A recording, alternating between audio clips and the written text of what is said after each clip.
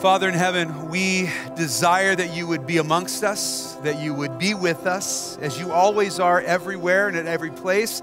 But Lord, we desire that your Holy Spirit would come in and teach us. Lord, teach me, teach your people.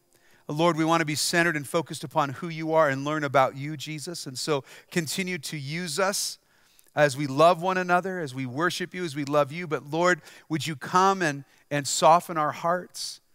Make a way for us to hear the truth of your word today that's just fresh and new and something that will challenge each of us as we walk out of here today. In Jesus' name, amen. So our message is entitled, Jesus, Our King. Our Jesus, our King. We are in Matthew. We're going to start in chapter 15, verse 1 and go through verse 12. And as we get started, I believe that it is impossible for us to understand or even convey through the imagination of art or poetry, music, the written word and literature. I believe it is impossible for us to describe or even adequately express or understand the humility of Jesus as he gave himself to the hands of sinful men to be judged, to be beaten, ultimately to be crucified for you and I, that we might have eternal life. I believe that is beyond our ability to express in this lifetime. It was the innocent for the guilty, and it still is the innocent for the guilty as God goes before us still to this day and makes intercession for us as we fail, as we sin, as we err. God is still there for us, advocating because his blood has cleansed us from all sin. You and I have to understand that when Jesus died, the innocent for the guilty, it was the key to opening the door of eternal salvation. He did it for us. It wasn't, he was making a way for us to have a future, for us to have hope, for us to have peace and a place in the kingdom of God. So you and I then need to respond to that love. How many of you guys understand we respond to the love that God has first given to us? How many of you guys understand that? That's it. We respond to God's love for us. As we enter into our text this morning, the parallel passages of the Gospels are found in Matthew 27, Luke 23, John 18, and then here in Mark 15, as we see these trials of Jesus that are happening as he is being bound and led to be judged and then ultimately crucified. In chapter 15, verse 1, it says this, immediately in the morning. It's important that you understand why it had to be immediately in the morning. There had to be no delay. The Roman courts, the Roman authorities started at the very, very beginning of their day. And so early in the morning, immediately as the sun begins to crest, as dawn starts, that says that the chief priests had a consultation with the elders, the scribes, and the whole council, and they bound Jesus and led him away to deliver him to Pilate. Remember what happened the night before? Judas came and kissed Jesus to betray him in the garden. He was taken by force, first of all, to Annas, the high priest. And then Annas took him to a quasi court. It was an illegal court at night with not all of the council, because this says all the council was there at this point, of the Sanhedrin, where they bring false witnesses and they tried to accuse him of awful things. And ultimately, he says, look, I am the Christ. He admits that. And they say, well, then we don't need our witnesses. We don't need these guys. You've heard the blasphemy. He says he's the Christ. And so now, first thing in the morning, they have to have a legal trial in order to take him to Pilate, to ask Pilate to put him to death, because they can't do that from an illegal trial. The Romans would have nothing to do with that. And so now they get together and the official trial before the Sanhedrin happens, and they bind Jesus and they lead him away to Pilate. Now, there's something that I would like you to write in your notes this morning, and it's the first point I want you to take home, and it's this, is that our Jesus, our King, cannot be bound. Our God cannot be bound. He cannot be put in a box. He cannot be tied up. He cannot be destroyed. Our Jesus, our King, is the King of kings. He is the Lord of lords. He is the Savior. He is the Almighty One. You can't bind God. But here's the subpoint, is that our Jesus, our King, allowed himself. He allowed himself to be bound for us. He allowed himself to be given over into the hands of sinful men, to be judged by them, so you and I can have some hope. See, you and I come to church, and we come to church in process. How many of you guys have figured it out that you are not perfect yet? Anybody in the room perfect? We have a place for you. You're not perfect. We are all in this process. We come to church and have hope because the unbindable God was allowed himself to be bound for our sin. The unbindable God was willing to be bound for you and I, that you and I can come to church and have hope, that we can come into this place when we still have questions. You and I can come here when we still have things that we're trying to figure out. We don't have it all figured out. We don't have it all together. We are learning as we are growing. And by the way, if you're in this room and you think you have it all figured out, and you're judging the people around you that you feel don't have it figured out as well as you do, then you don't have it figured out at all. Because we're not supposed to be doing that to each other. We're not supposed to be judging one another, looking down our noses at one another like, oh, well, they're just not as good of a Christian as I am. Oh, goodness, don't do that. Because the moment you do that, you're proving to yourself that you're not perfect either. How many of you in this room right now have questions about faith in God? How many of you didn't raise your hand and still have questions about your faith with God? That's usually the rest of the room. That's your opportunity to be honest, bunch of liars. But we do. Come on, guys, we have questions. There's horrible stuff in this world, isn't there? We see stuff, come on, don't we all go, God, why did you let that happen? Did you know that when you read the Psalms that you see that in the psalmist cry?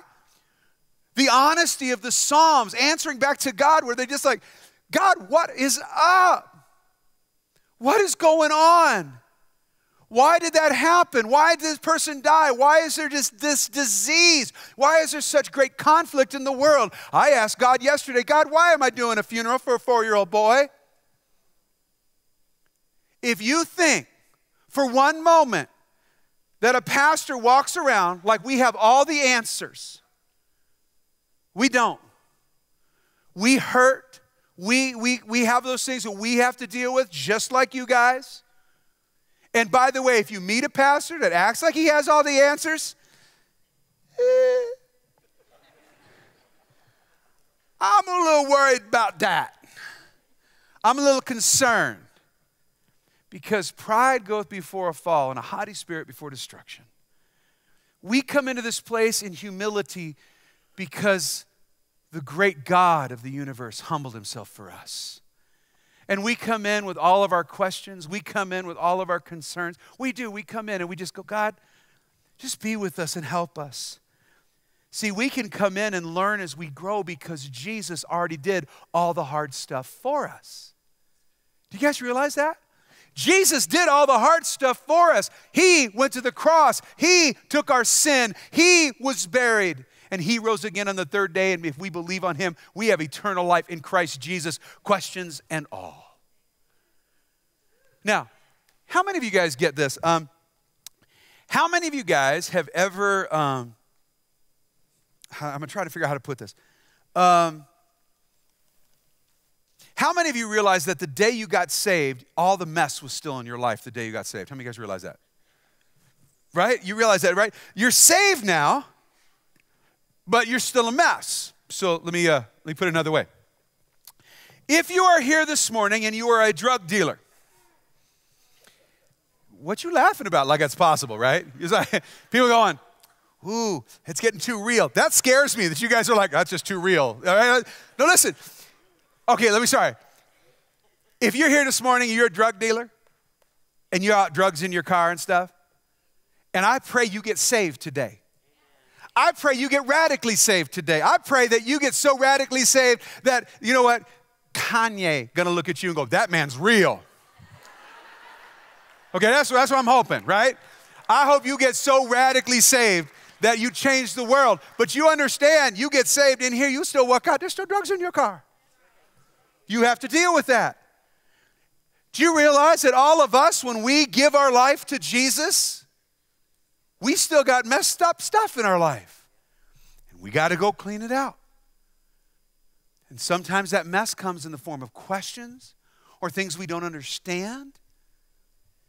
But remember, the unbindable God was bound for you. And he did all the hard stuff so you can come into his presence and he can say, I'm going to take you as you are, that you can learn and grow with me. And that's our relationship with Jesus. Now, there's another thing about the binding of Jesus I want to share with you about this, is that if you think you can bind Jesus, you wrong.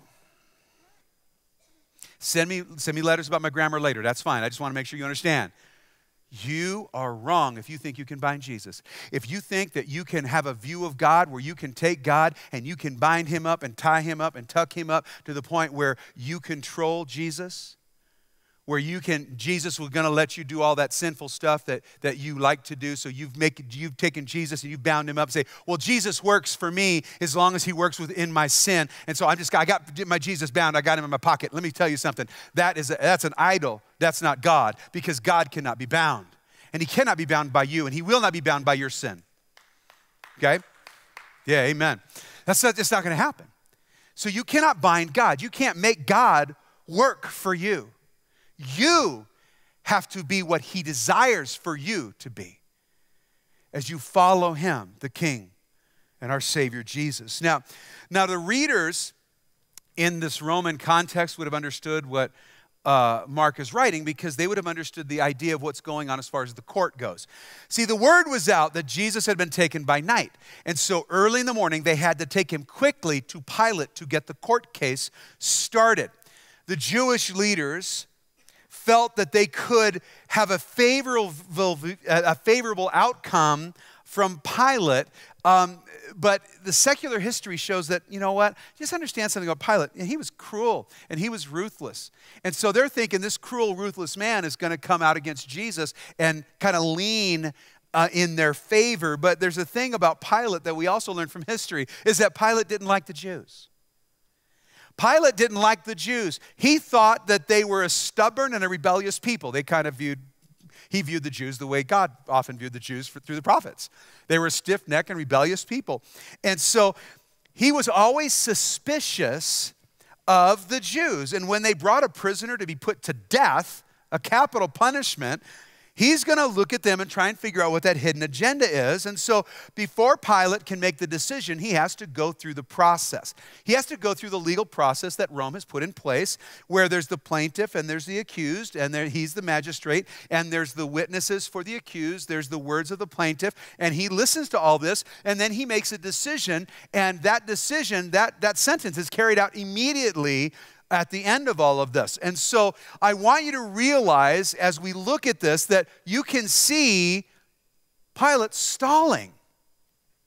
You can see him trying to find a way to not do this to Jesus, because ultimately Jesus is innocent. And so what happens is the Jews come and they say to him, they say, hey, this man has made himself a king. He has said, hey, you shouldn't pay taxes to Caesar, and he's built up some riots. And that's kind of the argument that they have. Well, why is that the argument? Because they're upset because he's made himself out to be God. See, if they would have brought to Pilate, hey, Jesus is making himself out to be God, Pilate would say, so what? Do you know why? Because the Romans.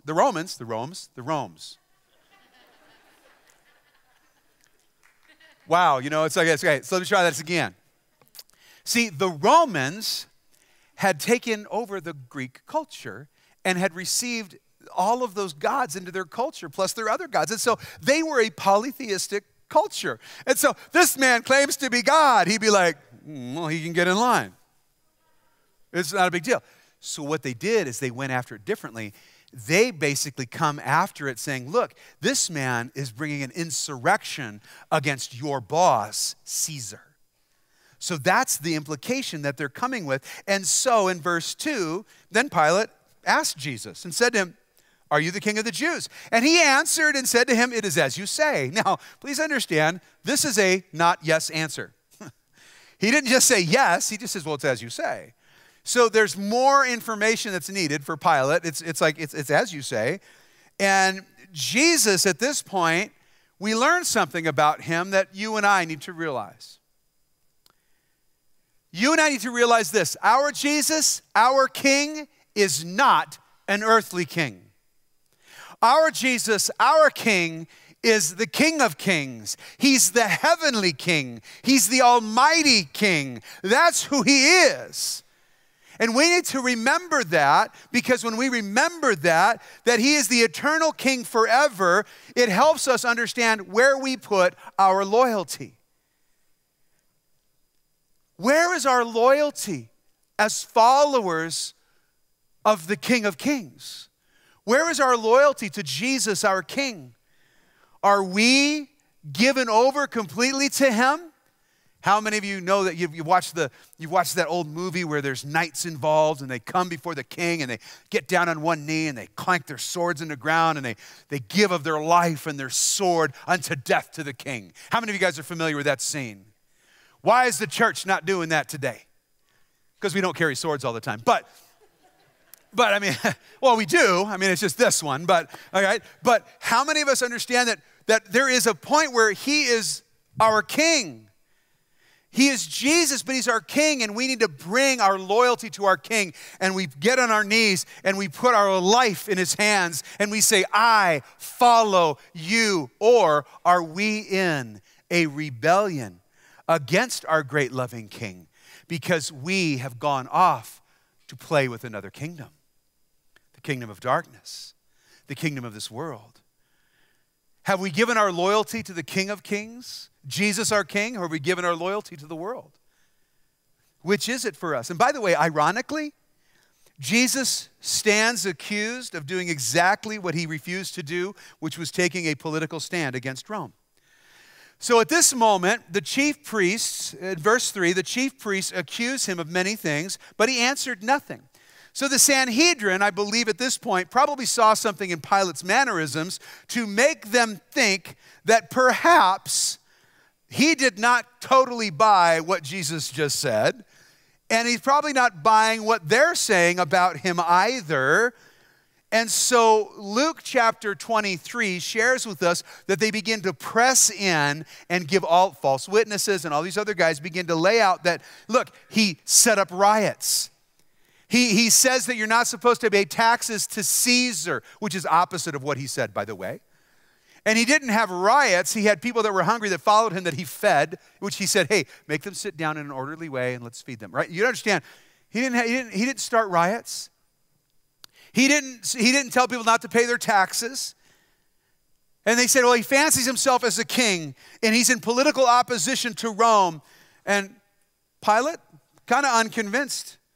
But the accusers kept repeating and pressing in and strengthening their charges. Ultimately, it says in verse 5 of Luke 23, he stirs up the people, teaching throughout all Judea, beginning in Galilee to this place. That this is what he's doing.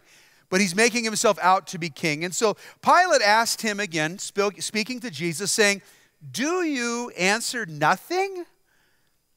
Don't you answer? And he says, see how many things they testify against you. Think about all this stuff they're testifying against you. But Jesus still answered nothing. So Pilate marveled. Why did Pilate marvel? Pilate marveled because as the magistrate in that area, there would be men pleading, groveling for their lives on a regular basis before him. And Jesus is not seeking to save his life. Jesus is seeking to give his life for you. And if you were the only person in the room, that sentence was for you. That Jesus is seeking to give his life as a ransom for many. And I love something here, by the way. Something just to remember is that Jesus did not answer the drama. All right. So here's an application point for us. Are you and I answering the drama? Or are we just not going to answer the drama? How many of you guys answer the drama? Come on, come on. I've seen some of your Facebook posts. I know. You do. You answer, something comes and you answer the drama. And something happens and you answer the drama. Guys, there's all this drama going on. Jesus is silent. By the way, tells us in Isaiah 53 that he was led as a lamb to the slaughter, and as a lamb before its shearers is silent, so Jesus opened not his mouth, and we have that picture. But you have to understand, I love this because Jesus didn't answer the drama. I don't want to answer the drama.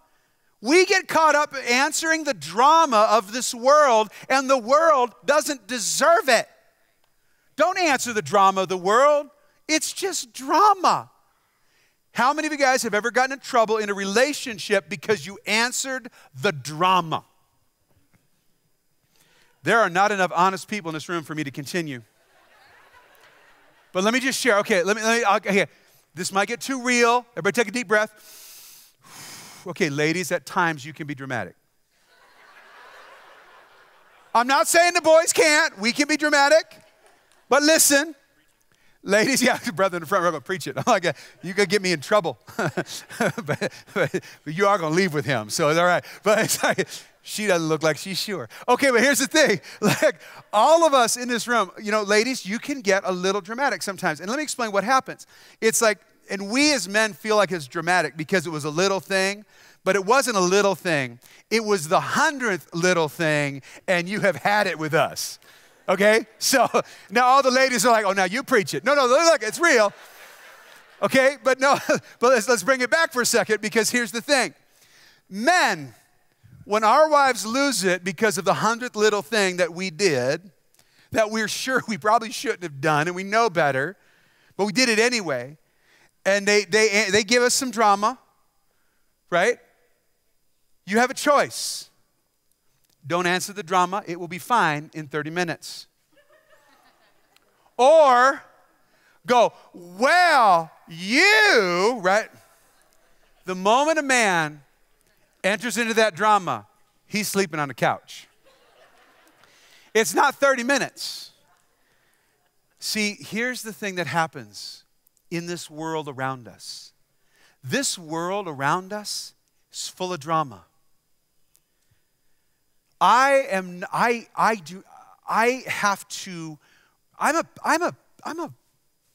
optimist for the most part in my life. I really am. I trust God. My God's a lot bigger than any stupid thing in this world. So in that case, I'm an optimist. But sometimes we get surrounded by people who are pessimists, right? The half-empty people. And some of you might have half-empty people in your lives. See, I'm not a half-full or a half-empty. I'm a my cup runneth over person, okay? Yeah, just that, yeah. So my cup runneth over. I'm in the Lord, and I'm going to trust in the Lord. But there are times in our lives that we can get surrounded by people that are negative. And we have a tendency to get sucked into that negativity. And what happens is we begin to answer into the drama of all that negativity. How many of you guys can relate to that moment, right? You guys know what I'm talking about. Jesus didn't answer the drama. Church, we shouldn't be answering the drama. You see something online, delete it. Don't answer it. Because people are trying to suck us into a fight all the time. I'm going to tell you right now, here's the thing that I'm going to do when it comes to being online. Jesus is king, love him forever. There you go. right? There you go. That's the thing for our Facebook today. Jesus is king. Love him forever. That's it. That's what we want to do. And I want to I don't want to be negative. I don't want to be all in this glum and this gloom and doom all the time. Jesus just didn't answer it. But there's something else that's very, very important at this moment. And this is the key point that I want to share with you.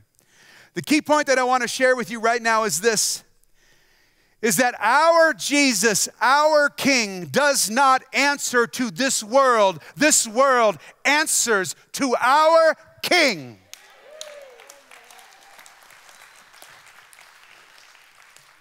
This world does not answer to anything but our King. We don't answer to this world. We do not have to bow down at the altar of cultural norms. We only bow down to Jesus because he is our King. He is our Jesus, our Savior, our King, and we follow him.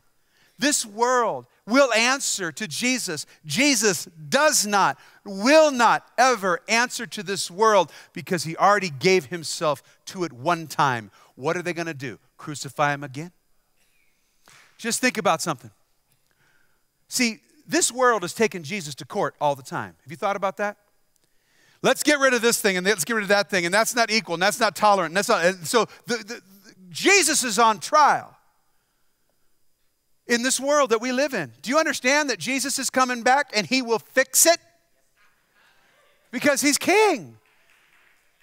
Oh, you know, what would it be like if somebody put Jesus on trial and he showed up? Right? You see the prosecuting attorney, well, we now call Jesus, and of course, if he doesn't show, they win the trial. We now call Jesus to the stand, and the door swings open, and there's light, and Jesus walks in and says, you want to talk? I'll talk.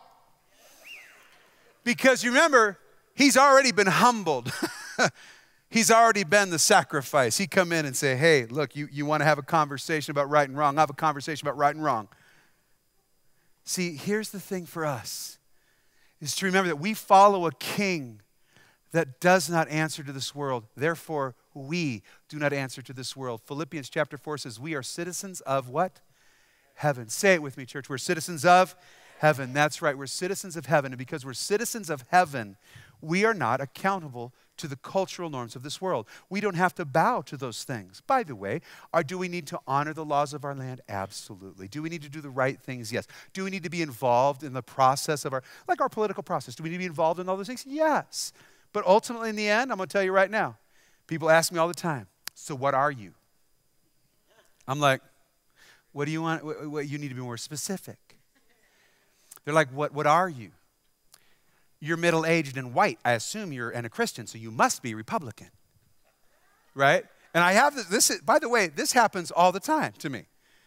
And I look at them and I go, can I tell you a secret? And they said, yes, because they're gossipy. And I say, I'm a monarchist. And they look at me like,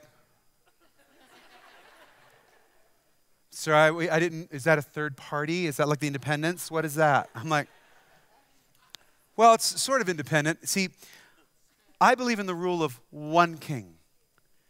He is my Jesus, he is my king, he is the one king, and he is coming back, and he's going to fix this mess that we've made. Because my king is the King of Kings, and he is coming. That's my authority. My authority is the King of Kings. Church, where's your authority? I hope it's in the King of Kings. Now, let me share something with you about this. I'm going to share some verses just for you to consider this. The idea that this world is accountable to Jesus. Romans 14, starting in verse 10, it says this, and he's asking the question, why do you pass judgment on your brother? Or why do you despise your brother? Why do you do that? Why are you passing judgment? Why are you doing that thing? That's dumb. Don't do that. For we will all stand before the judgment seat of God. For it is written, as I live, says the Lord, every knee shall bow to me, and every tongue shall confess to God. So each of us will give an account of himself to God. Every one of us will give an account of ourselves to God. That's just going to happen. Philippians chapter 2, verse 8 says, and being found in human form, he humbled himself, and by becoming obedient to the point of death, even the death on the cross. Therefore, God has highly exalted him and bestowed upon him the name that is above every name, So at the name of Jesus, every knee should bow in heaven and on earth and under the earth, and every tongue should confess that Jesus Christ is Lord to the glory of God the Father. Isaiah, oh, I love Isaiah. Isaiah chapter 45:23 says, by myself I have sworn, from my mouth has gone out in righteousness a word that shall not return to me. Every knee shall bow and every tongue shall swear allegiance. This is my God. This is my King. He is the King of kings, and this world is accountable to my King. That's just the way it is. That is the scriptural truth. And you know what's interesting about when God swears? When God swears by himself, that means that is a thing that will be done. It is a one-way thing. That's not a two-way thing. So when he said to Abraham in Genesis 22, he says, look, I swear by myself that I'm going to, with blessings I will bless you, multiplying I will multiply you. I'm going to make you a great nation. And from your seed, all the nations of the earth shall be blessed. That is a one-way, steel, unmovable covenant of God throughout the scriptures that ties everything together from Genesis chapter 12 through Revelation and a new heaven and a new earth, because the promise of the Savior is Jesus Christ, and he is the King. That's who he is. Now, at this point in our narrative, Pilate sends Jesus to Herod. Herod then sends Jesus back to Pilate. And then we pick things back up in verse 6. Now at the feast, he, Pilate, was accustomed to releasing one of the prisoners to the Jewish people, whomever they requested. Now, this is important at this moment because remember what's going on in the society is that there are 3 times the amount of Jews as normal because it's the feast days, and there are 10 times the amount of Roman soldiers in case there's some kind of insurrection or rebellion of some kind, and that's what's happening. And so at this time, it was like an annual thing for Pilate to release somebody to the Jewish people that they requested. It would be something annual for us, like, okay, people live in New York, New Year's Day, ball drops, everybody goes to Times Square, right? Kind of a thing. It's this annual event that happens during the feast. And so they come together, and it was whoever they requested, so there was no discrimination in it. And so he tells us a little something about what's going on in the background. And there was one named Barabbas, son of Abbas, who was chained with his fellow rebels. Now, these guys were rebels. They're all locked up, and they committed murder in the rebellion. So there was a rebellion that they knew about, and they had committed murder. So this was a murderer that was imprisoned for murder, and that means that he was there rightfully so. And the multitude cried out and cried aloud and began to ask him to do just as he'd always done for them. And so now this is more mob mentality. The mob is coming together. The people are crying out, hey, release somebody, release someone. More people gather, that people who have an opinion of who they want to release. Maybe it's a loved one. So could you imagine like the hordes of families that would come together to ask for the release of somebody? Maybe you had a family member that you thought was unjustly put there, and you'd get all the family together at the feast, and you'd ask and petition for basically a pardon. And so this is happening, and Pilate answered them as they began to get everything stirred up as saying, do you want me to release to you the King of the Jews?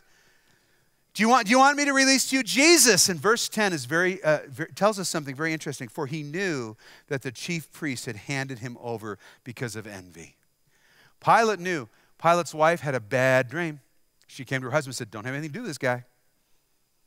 And he ends up washing his hands of the whole thing. He says, look, his blood is on your hands. And they actually cry out and say, fine, so be it. Let his blood be on our hands. It's so interesting how venomous that these religious leaders have become. But the chief priests stirred up the crowd. You see this? They stirred up the crowd. And so when they'd stirred up the crowd so that they would rather release Barabbas to them. And so, hey, ask for the murderer. Ask for the rebel and the murderer. Don't ask for Jesus. Don't ask for him. Ask for the murderer. The people, the religious leaders are stirring up the mob to ask for a murderer instead of the Savior. Have you noticed that this world doesn't want the Savior? They'll take the murderer any day of the week before they'll take the Savior. It's a harsh reality of the world that we live in. And by the way, I don't blame the culture for the sin that's in it. I blame sin for the sin that's in the culture. We're all sinners.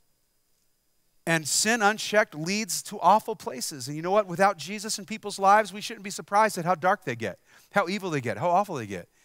How perverted they get. That shouldn't freak us out. They don't have God. They don't have light. They don't have hope. They don't have joy. They don't have a king. They just don't. And so they're asking for Barabbas. And so Pilate answered and said to them again, well, what then do you want me to do with him of whom you call the King of the Jews? Who you call, which tells us, he's like, yeah, I'm not buying it. Who you call the King of the Jews? What do you want me to do with him? And they cried out, crucify him. And Pilate said to them, well, what evil has he done? Pilate is trying to negotiate with a mob. Do you realize that? That's like trying to negotiate with a 2-year-old, right, moms? That's just not going to go well. And what happens is they just cry out, and they cry out again. And it says, but they cry out all the more, crucify him. They are asking the king to be crucified. Now, this is one of the last points I want to share with you this morning, is this. Is that our Jesus, our king, is a hated king. People hate our king. People hate our Jesus. And there's a reason that I'm saying it like this, because I want you to have a new grasp on something. This idea of what it is to follow him. If he is the hated king, will you follow him anyway? Because a lot of times we'll follow people when it's convenient and when it's easy, but as soon as it gets hard, we're throwing somebody under the bus. As teenagers, how many of you in this room, be honest with me for a second, don't raise your hand yet, let me ask the whole question.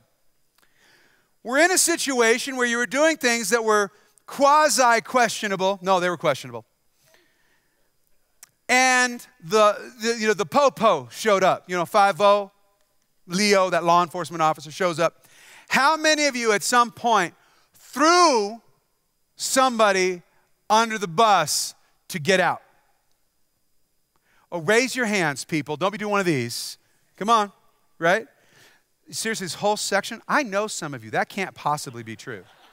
Thank you, Jeff. About time. Okay, yeah. So, but yeah, I'm looking, I was like, he must have been taking copious notes. But the reality is, there are times that we get thrown under the bus because we're following somebody we shouldn't. How many of you have been that person? That's a larger group of people, right? We've been thrown under the bus. Do you guys understand that when we follow Jesus, we follow our Jesus as a hated king, and we follow a hated king? And as we follow a hated king, we have to ask ourselves, will we follow him anyway? Although the world hates him and the world despises us for loving him, are we still willing to follow the hated king? Because it went from Hosanna, Hosanna, to crucify him in a week. By the way, that's what most pastors feel like in pastoral transition, by the way. Oh, yay, the new guy. Oh, we have to kill him now. I mean, that's kind of how that works. So, yeah, that's how it goes. And so, but here, it's gone from Hosanna, Hosanna, hey, he's the one who's going to save, to, hey, let's kill him. By the way, it's still Hosanna, because in killing him, they're bringing salvation. Just thought I'd drop that theology on you for you to chew on a little bit there. But here's the thing. This happens to us too, where we have relationships and people that we know, and they find out we love God. Funny thing for me is Facebook, people start to reconnect that you're in high school with, through Facebook and stuff like that. And somebody reconnected with me on Facebook, and they say, hey, what are you doing? And I said, I'm a pastor. And then they unfriended me. I was like, good, less drama for me. Right? Because obviously that was going to be drama. I don't need that kind of drama, right? I don't need that drama. I'm a believer. They don't want to be friends with me. That's fine. But you know what? It's like that happens to us in our culture. Like, oh, I'm being persecuted. I put something up from church and people unfriended me and I don't like it. And I'm being persecuted for my faith. No, you're not.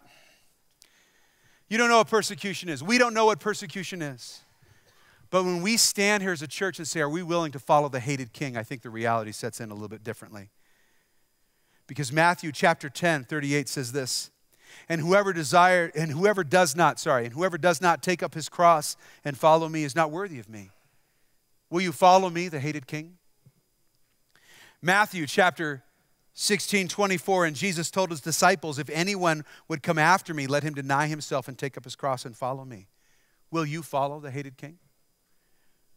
Mark chapter 8, verse 34 says this, And calling the crowd to him and with his disciples, he said to them, if anyone would come after me, let him deny himself and take up his cross and follow me. And in Luke 9:23, a parallel passage to the one in Mark, he says, and he said to all, if anyone would come after me, let him deny himself and take up his cross and follow me. Luke 14:27, whoever does not bear his cross, his own cross, and come after me is not worthy or cannot be my disciple. This idea for us of, look, the world hates Jesus, and so they're going to hate us. It's okay, because we follow a hated king, but he's the coming king. He is the victorious king. And yeah, you can celebrate that fact. Yeah, absolutely, yes. Y'all sometimes seem unsure as whether we can celebrate in church. The answer is amen. Yes, you may. Okay, so it's all right. We just keep going. You know, I try and give space for it. Sometimes, yeah, no, I don't know. It's okay. Man, you want to look, Jesus saved you. You want to celebrate that. I get that. You know, I understand. And so I just want to share that with you. That's an aside at this point, but I'm already running late, so whatever. Okay, now, but here's the thing. We pick up our cross to follow Jesus, but let me ask you something. Does that mean we have to be perfect to pick it up? No, we pick it up while our life's a mess. Does it mean we have to be sinless to pick up the cross? No, the cross deals with our sin, so we pick up the cross and follow him. Goodness, I'm not perfect, neither are you. Don't worry about it. Does that mean that means we're gonna trust Jesus because he saves us, and then we walk with him in that process of walking with him. We grow in a relationship, and yes, we have questions. Yes, we have hard questions. And you and I often live in a storm of cognitive dissonance, where the things we have been taught or we see in the culture and the world around us, that voice is opposite of the voice of God. And there's always this rumbling in our mind and in our heart. And we're always trying to figure out, what is it? What's happening? What's going on? And you know what? There is just stuff that happens in this world that is hard to come up with answers for. But God is still on the throne, and we still follow our hated king, because our hated king is our coming king, and he's the Savior of all kinds, because he went to the cross. The one who was not bindable became bound for you, declared himself to be the king, and they put him to death. They buried him, and he rose again. And when he rose again, he proved every word that he ever said to be true. Our king is alive, but our king is a hated king that is the conquering king. And I'm going to tell you something right now. If I'm going to go into battle, I'm going to go in on the winning side. I might lose in a battle, but I will never lose the war, because I follow the King of Kings. Is there sacrifice when we pick up our cross? Absolutely. But if you've ever been made to feel that you are not good enough for the love of God or for the kingdom of heaven, you can relax. And you can come as you are with all of your questions, with all of your messes. And if you're the person with drugs in your car, get saved today. Get saved. Get right with God. And know that Jesus loves you, and we love you, and there is goodness in this house because God is in this house. Consider the humility of Jesus, what he did for you. And as you consider the humility of Jesus, would you humble yourself, pick up your cross, and say, yes, I follow the hated King. Father in heaven, thank you for the word. And I ask that you would be with us as we come into this time of communion and worship, as we focus and meditate on you, your love, and your grace. In Jesus' name, amen. Watersprings Church. Check us out at watersprings.net. And if this video blessed you, please click the subscribe button. God bless.